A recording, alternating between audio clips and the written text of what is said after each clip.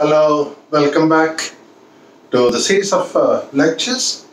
I think we have seen almost around uh, 10 dynamics lectures. This is the 11th one. I think if you recall what precisely we did in this, I described the Newton's laws of motion, then I explained each of the laws, I think, very detailed. I explained every minute part of it. Now, the next part I did was to define the force and look at the basic forces of the three basic forces that we have in nature, namely nuclear strong force, gravitational force, and electromagnetic or weak force. Now, in this electromagnetic or weak force, we have seen at least four manifestations. Number one, tension. We described that in great detail. And then we went on to look at pulley constraints, rope constraints, etc. in that. Then we looked at wedge constraints. We were looking at normal force. Virtually most of the cases of the normal force I have worked out for you and discussed, I think, many inclined surfaces. Then we also saw a combined pulley wedge constraint where I discussed one example. Now I'm going to discuss another example for you, and that is what I was trying to figure it out in my last lecture. Now you can see this is what I was trying to describe. All free surfaces.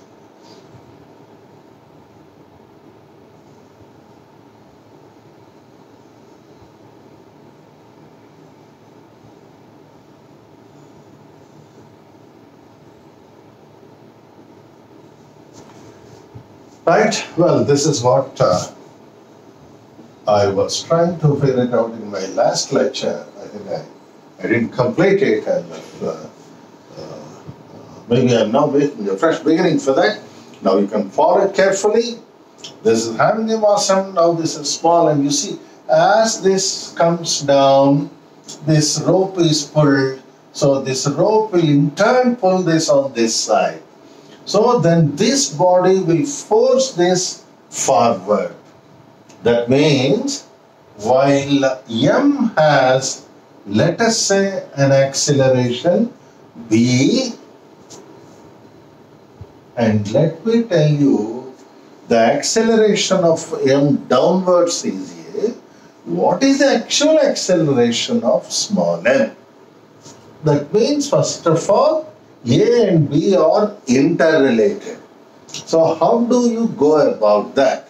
Now look at how many segments it has got.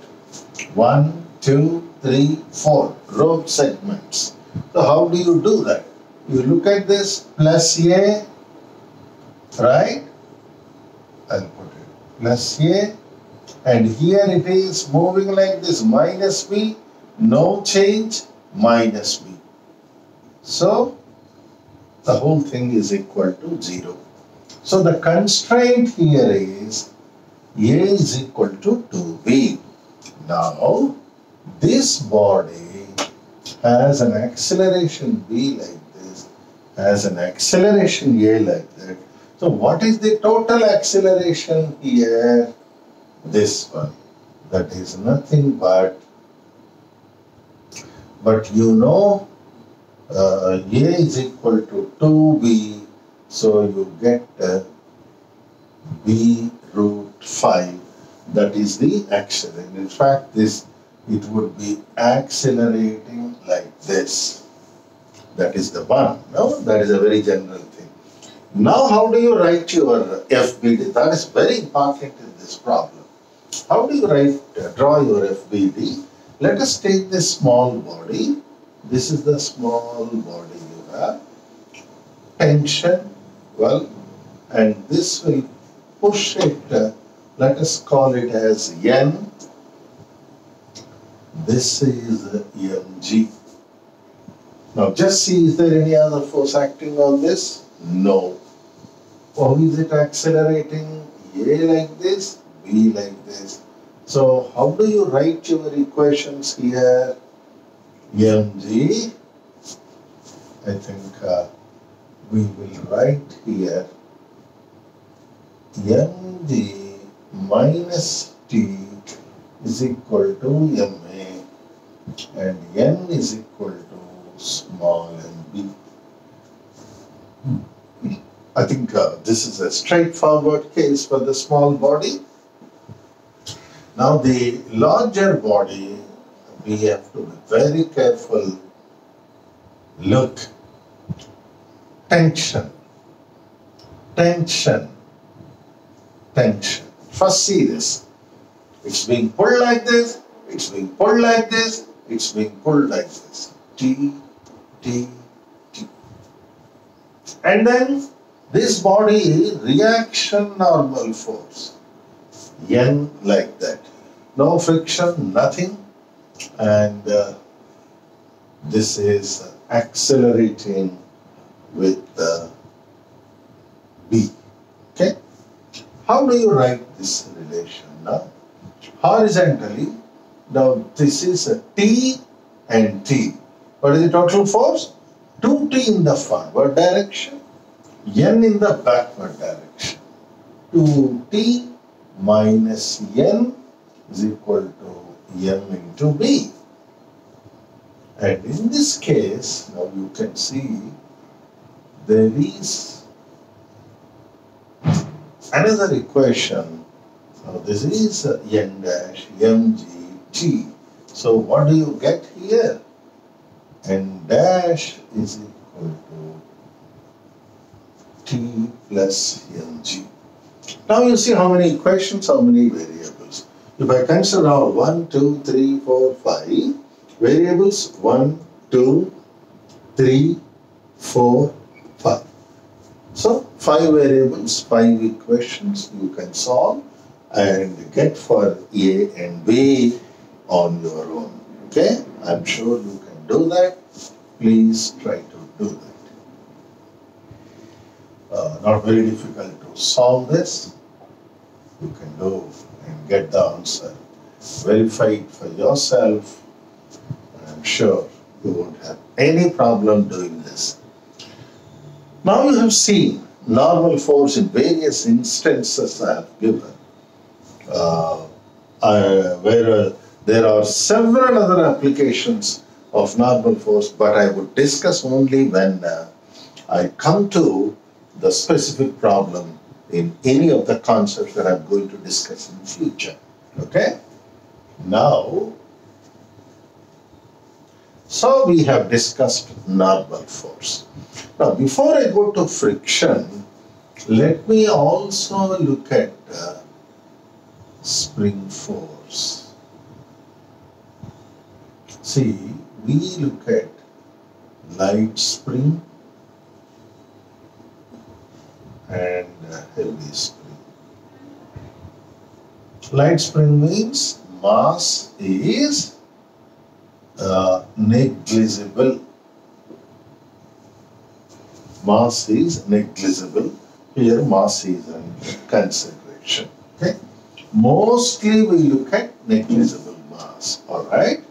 Now let us look at one by one. What does the spring force do? For example, this is the spring. This is at its natural length. When I try to pull it like this, say by X, how does it look like? That is how it looks like. What does the spring tend to do? It will try to pull back. My force, applied force here is pulling it slowly. I am elongating the spring. You can elongate, you can compress. This is spring.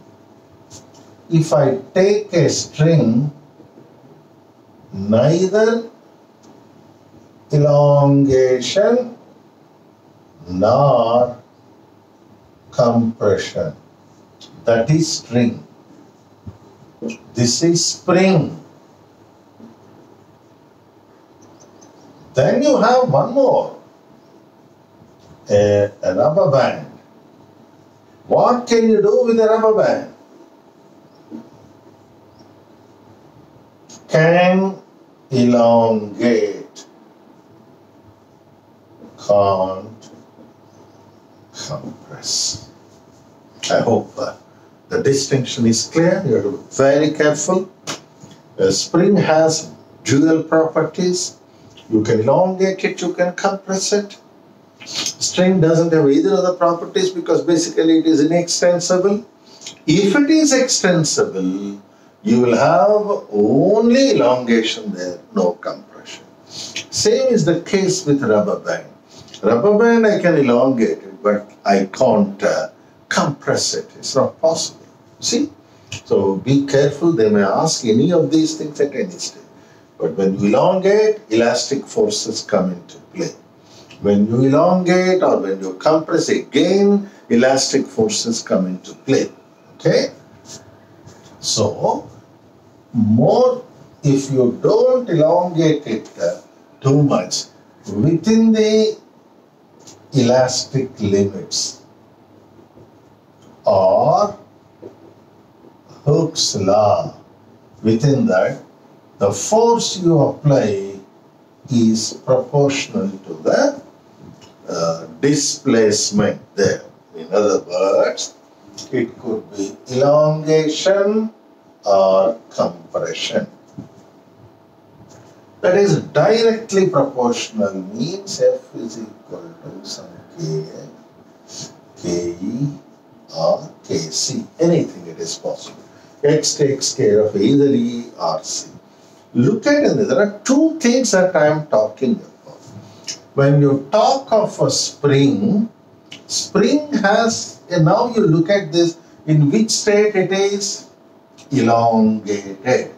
If it is an elongated, of course this is fixed here, it is in the state of elongation. What does the spring force do? It will pull back. It will pull back. You are taking it. So, this is during elongation. That means as long as I elongate it, spring force is negative. Why negative? My E is positive. I am pulling it the opposite direction of that. Therefore, I am putting that negative sign there. Okay? During process of elongation, Fs is negative. That is number one. Number two. Suppose I release it there. From elongation to natural length. From elongation, state of elongation to natural length. State of elongation to natural length. This is how it is being pulled. You understand? Therefore, now Fs is positive. Why? The displacement is in this direction, force is also in the same direction. So during the process of elongation, what is happening? F is equal to negative. What is this F here? Not the force I am applying there. Spring force, a force develops like tension. Tension develops whenever you try to stretch it. Here I am stretching it, I am successful. Therefore, elastic forces come into play. And therefore, it is a negative, here it is positive. Now, during compression,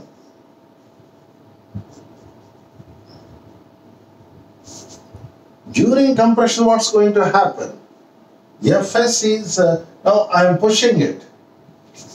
Spring force will put like this, and compression is in the opposite direction. Therefore, the spring force is negative, then from the force of state of compression to its natural length, the spring force is positive. So be very careful here.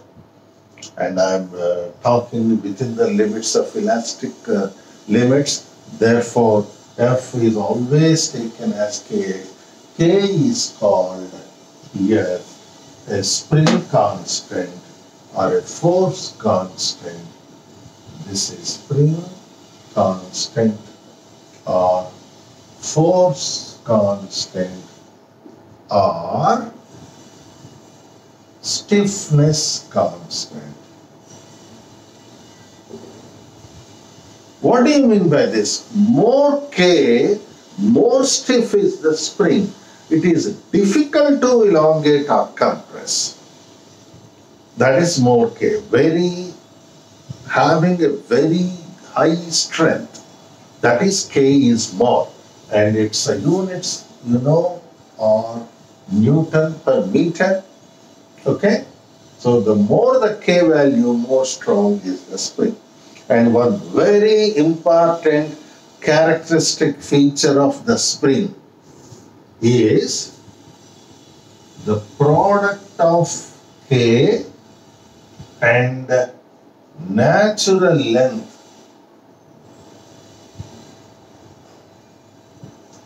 is constant for that spring. Very, very important statement. I'll show you what do you mean by this.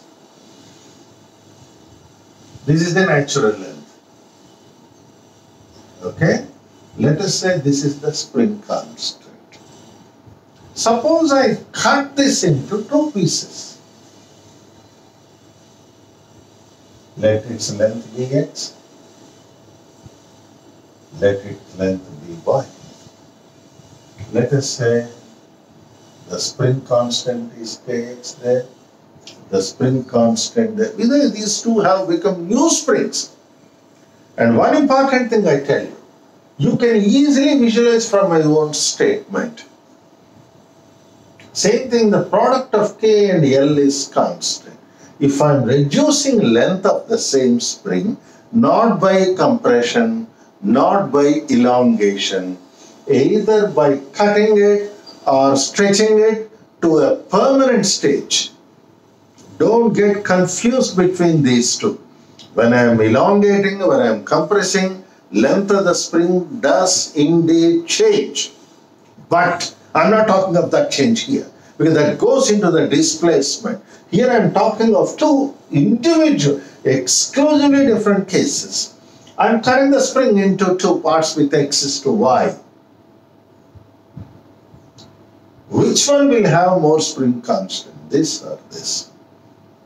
Natural length is less, therefore this is more stiff.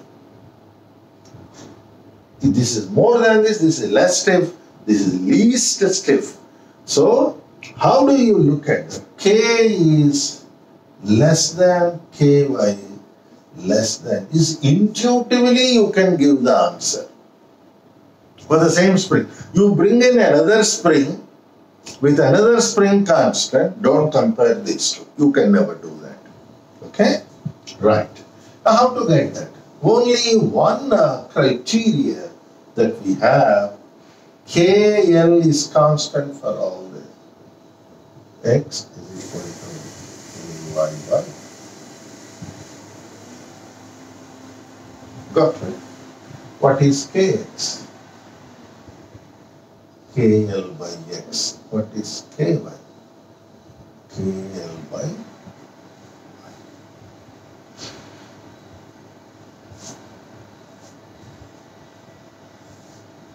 This is how the spring constant becomes.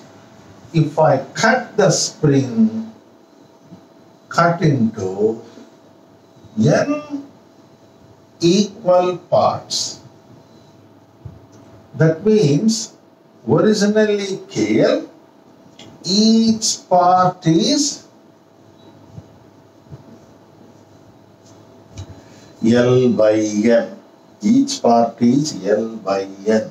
So this implies Kn is equal to L gets cancelled. If I make it into 3 equal parts, the spring constant becomes 3 times. 10 parts, 10 times each spring. So very, very difficult. I cut it into 100 parts. That one part I take and try to stretch it is extremely difficult to do that. Okay? This is, you got it, number of equal parts. Now, if I elongate it to a new length NL. What do you mean by this? Originally spring is like this. That is it, it will not go back. Now sometimes you are given a spring, while playing suddenly you stretch it, it won't go back. So you have created a new spring here.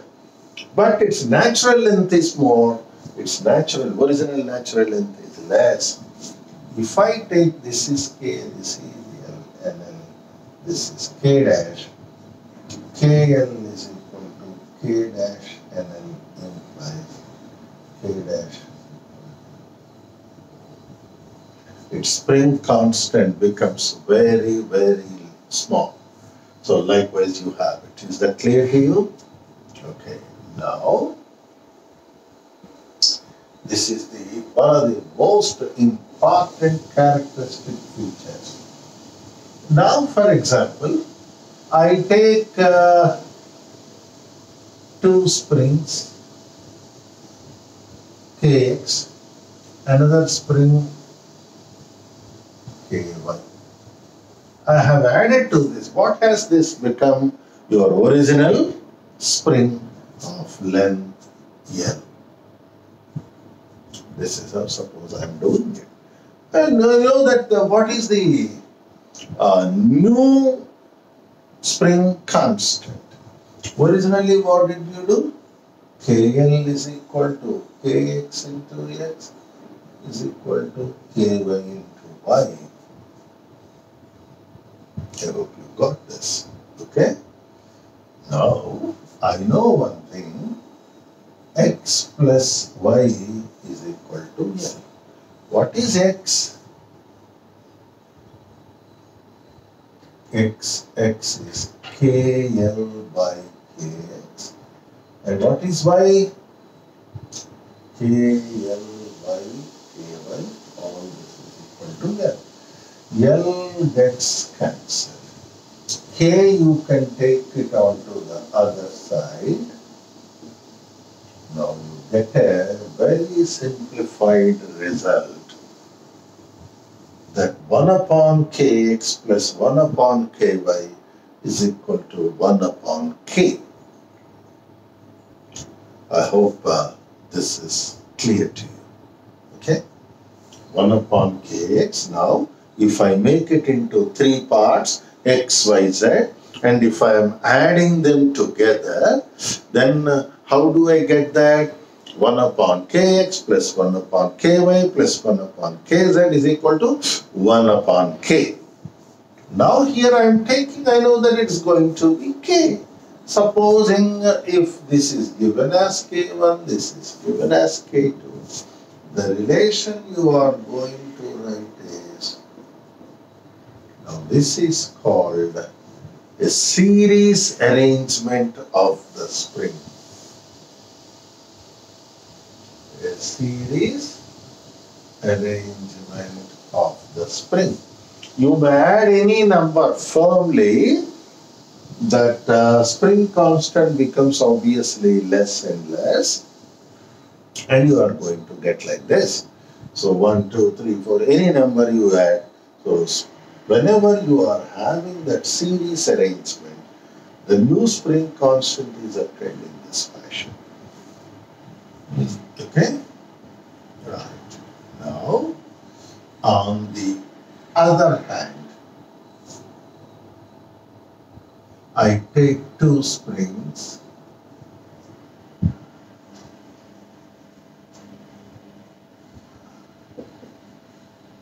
This is K1, this is K2. When I pull it down, say by X, this is also pulled by X, this is also pulled by Y. So what is the spring force that is acting on this? What is the spring force that is acting on this? K2X plus K1Y. It is pulling. Suppose it's in equilibrium.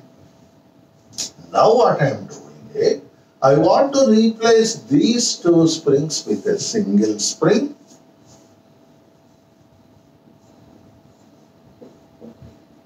To have the same impact. This is also, X, because both are pulled by X. Now let us say this is pulled by X, both should have the same impact.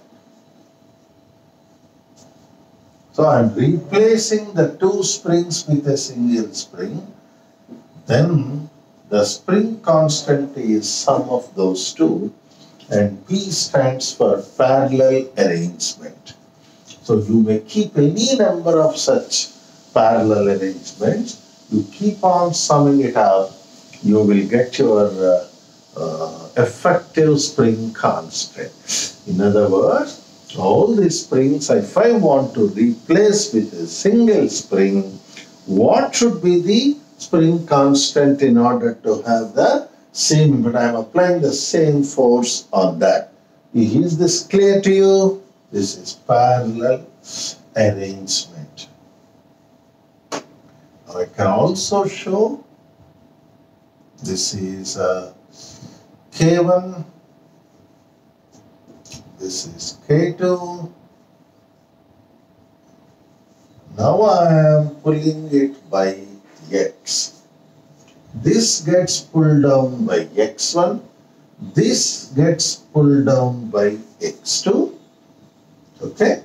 Therefore, your X is equal to X1 plus X2 here, okay? Is this clear to you? Remember, I am applying the same force on this. Because spring is light, same force acts everywhere, like your tension. Tension also, I was all the time telling you, string, light, therefore tension is same everywhere. In a similar way, this also. So, if I take that as F, then how do I write X1? How do I write X1? X1, that is F is equal to K1X1 or F by K1. Obviously, same force F by K2. Same force F by Ks. That means I am replacing with the same force I said it is acting. If I have to replace, then what am I getting? Is equal to 1 by K1 plus 1 by K2. This is the point I have already discussed before in this case. So this is series arrangement, the other one is parallel arrangement. Now wherever you want to get a combination, look.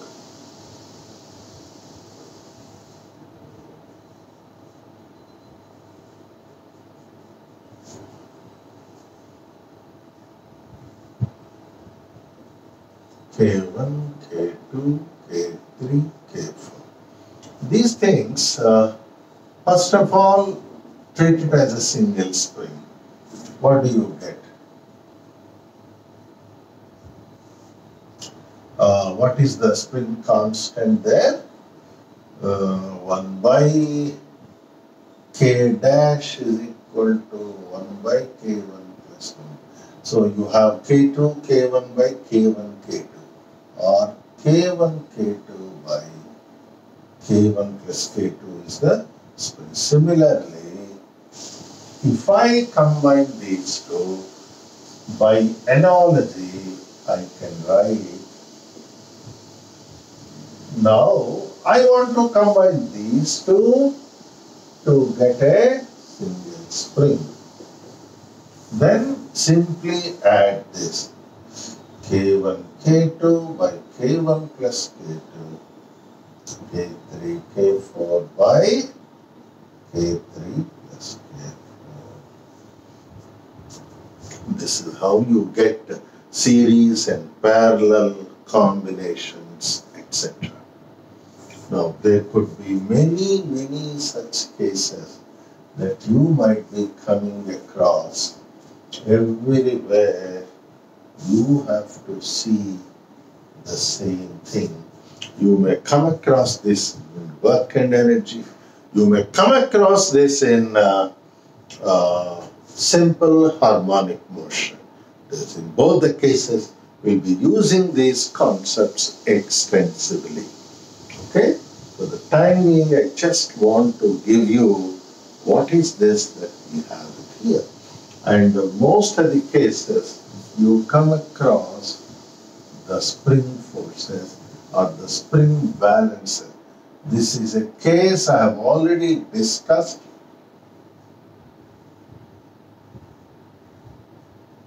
M1, M2. I told you that this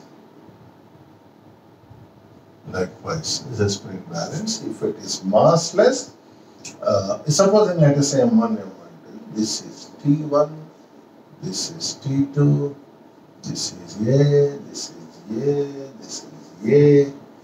So how do you get it? Here let us write down, this is T1, M1G. So how do you write M1G minus T1 is M1A, and here T1 minus T2 is MS. Now so this brings into here, this is T2 minus M2G is equal to M2. It is T1, T2, A. Simple. You add up all.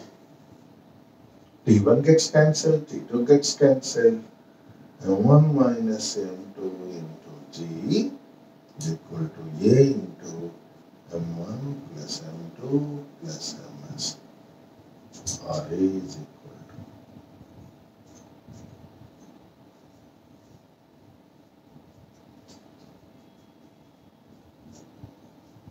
This is the acceleration. A well-known thing, simple, you can do it. When I discussed previously, I put MS equal to 0. If MS is 0, T1 is equal to T2. Now here we will find out what is T1. First we will find out what is T2. T2 is equal to M2 into G plus A. A is all this. So M1 minus M2, M1 plus M2 plus MS into G. G is also common. M2G by M1 plus M2 plus MS. M1 plus M2 plus M1 minus M2. So M2 gets cancelled. What are you getting? M2G into 2M1 plus MS by, I am using sigma m notation for all this to avoid writing every time. In a similar way, what is T1? T1 is equal to T2 plus MSC. So T1 is equal to, what is T2? All this. M2G by sigma m 2M1 plus MS T2 plus MS into A. A is M1 minus M2 into G by sigma m. Isn't it M1 minus M2G by sigma m? Now sigma m and g are common.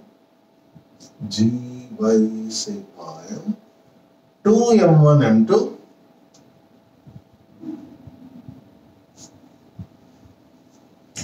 2m1 m2 plus ms m2 plus ms m1 minus ms m2. So ms m2 gets cancelled, and what do you get? T1 is equal to anything common, m1 is common. So m1g by sigma m into 2m2 plus ms. This is T1. T2 is m2g by sigma m 2m1 plus m2. You know, m1 is more than m2. This is what we have seen. Now, if I ask you what is the reading, if you put ms equal to 0, it is 2m1 m2 mg by sigma m. Ms there also it becomes 0, and that is nothing but your reading of the spring balance. Well, straightforward, simple, there is no problem. But let us see in this which one is small. I am saying m1 is small because it is accelerating like this. So the first term m1 m2g is common. Here you are getting m1, here you are getting m2. So T2 is less, T1 is more, T1 is greater than T2. Therefore, what is the reading? T2 by G is the reading of spring balance. T2 by G, what do you get? G gets cancelled. M2, if I take it inside, 2m1 m2 plus m2 ms by sigma m. This is the reading of the spring balance. You don't come across this in any of the textbooks. And if ms is equal to 0 or it is a light spring, then you will get 2m1 m2 by m1 plus m2. I already told you that is the reading. If that spring balance is massless. If it is having mass, find out T1, T2, whichever is less, because that excess part is responsible for the acceleration. Right? Same thing what we discussed in tension. But in this case, this is going to be the reading of the spring balance. You understood this point?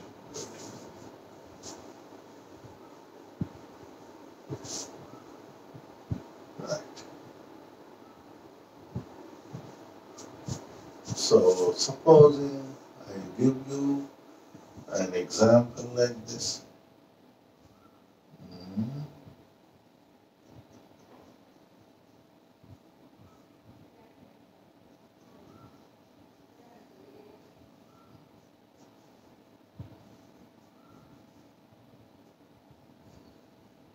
And the whole system is accelerating up with A. Okay. What is the reading in the spring balance? You have to look at this is connected to the pulley. Therefore, what is the thrust on the pulley is what you have to take. Why? This thrust is balanced by this. Both are light. Thrust, if I take T, The thrust on the pulley is 2T. Reading is 2T by G. So just like that you take T M1G and what is the pseudo force? M1A downwards, and the relative acceleration, because the moment you take pseudo force you will get relative acceleration, therefore I am taking it. So how do you write the equation here? A is already given, mind you, is equal to M1AR. In a similar way, I talk of M2, M2G, M2A, T, but AR is above. So T minus M2A minus M2G is M2AR. Now, based on these two, because I told you, you eliminate here. The eliminating AR is straightforward. You divide one with the other.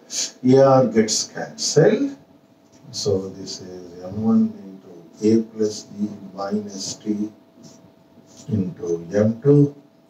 The cross multiplication T minus M2 into A plus D.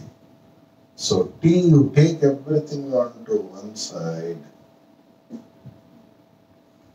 This side, you bring this onto this side.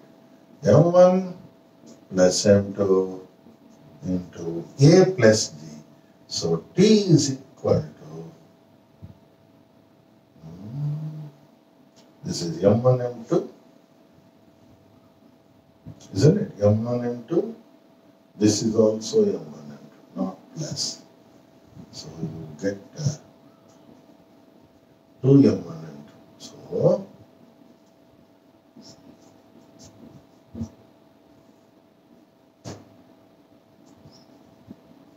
thrust is 2T. Divide with the G.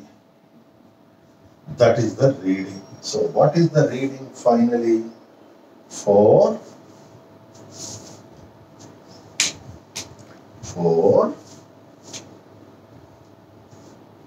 M1, M2,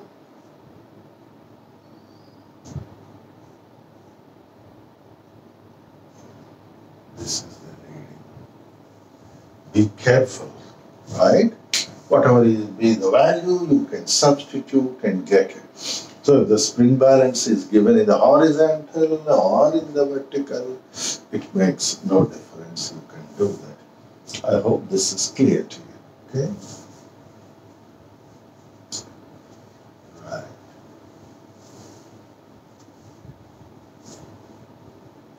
Okay. Now I think it's already time up. We'll do something else now.